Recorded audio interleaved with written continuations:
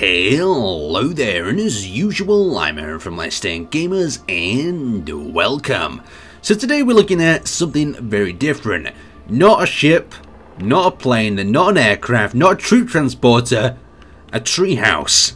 Yes, I could not resist missing the opportunity to cover this. I said this as soon as the Ladders update came out, that someone out there has got to be working on a treehouse.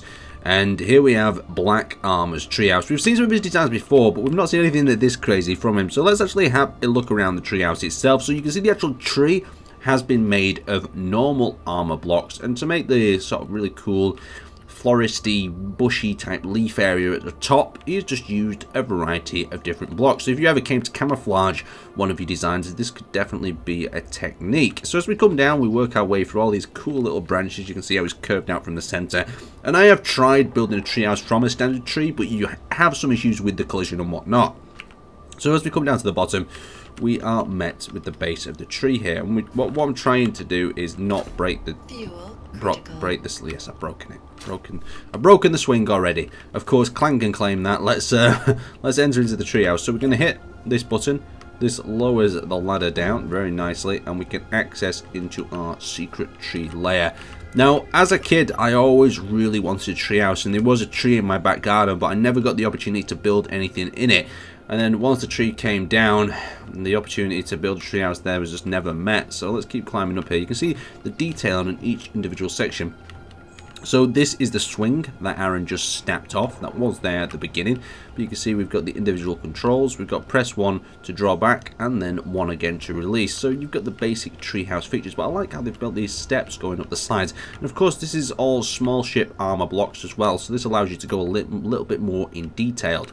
So as we continue climbing up to the higher levels, we enter into pretty much the center of the tree. And what I'd really like to see as well... Wow, this is really cool. I saw these from outside, these little fans to keep this sort of couch command center sort of cool. So you can see the lights light up there. We've got the sofa, we've got the solar panels, you've got everything you need to survive. There's just something about looking out the window from your treehouse that's super relaxing. We've got a road mirror picture in that direction. We've got the classic cooking stove with the cut down blocks. Looks really nice, that kitchen, and we've built a fridge there. These are some great ideas if you wanted to build fridge or smaller items within your ship or station. So as we come around here, we also have ourselves a set of seats ready for dining for 2 by the look of it, even though there's only 1 plate. And we've got a nice picture of flowers. And as we come across this little section, this little catwalk, that's really damn cool, you come into the second area of the treehouse that makes use of the survival kit as a respawn point. And above the survival kit is a small bunk bed. Just really cool idea, good use of space as well, taking into consideration that survival kit would take up that whole area. Normally you wouldn't have anything on top of it. So into this section, it looks like we've got a cut down gyroscope on top of a cargo container. We've got some more cargo storage in that section, as well as a little control pad so you could write your journal for the day from your treehouse adventure. And then of course, you've got to have an area to lounge about as well. So you can see we've got a little bed, a little bit of a cushion there, as well as a cut down warhead acting as a little bit of a drinks holder so you can sip your drink on the side. So now there is some quite cool features. Let's have a show you of the solar panels first. So if I get my spectator camera, we bring it up to this higher level, you see the solar panels are tucked within that section. And if we activate the solar panels for a bit more solar energy, if I'm correct, they will fold out like so. Really cool idea indeed, really sort of stealthy.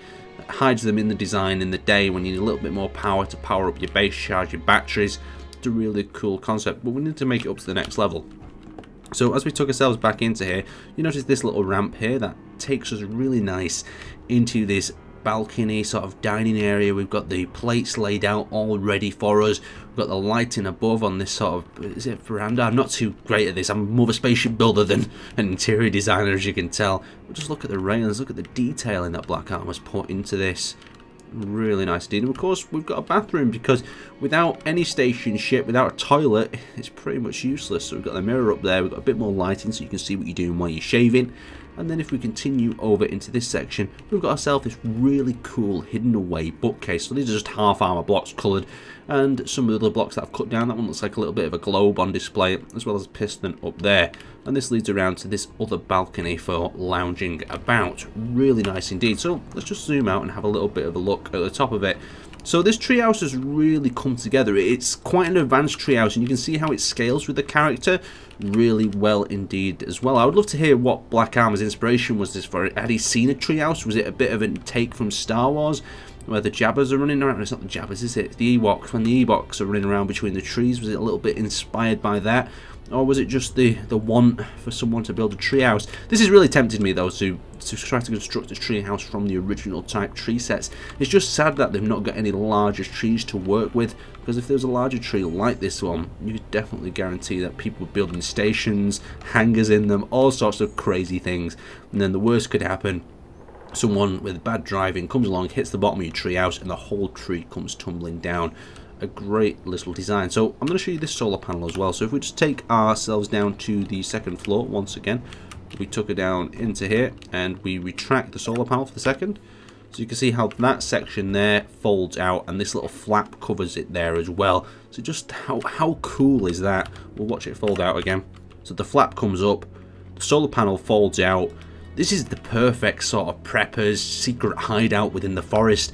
If you decide to build one of these guys in, maybe have it as like a backup station or outpost where you could keep an eye on the enemy faction, keep your signals off and keep it really secret. And from a distance you can see how it starts to blend in with the trees, but still it is quite obvious the colours do need to be coded to whichever environment that you've brought yourself into. So darker leaves, maybe a bit of darker bark in this section, but still a very cool treehouse that in a lot of cases you might just fly over. You can still see it's quite eye-popping out though, maybe due to the shadows. The shadows are not quite the same as they're cast on the regular trees. Anyway, I'd like to thank you guys for watching, and if you want to check out this design for yourself, that I really recommend you do, there'll be a link down to it in the description below. Check it out, make sure you support these creators, and I will see you next time.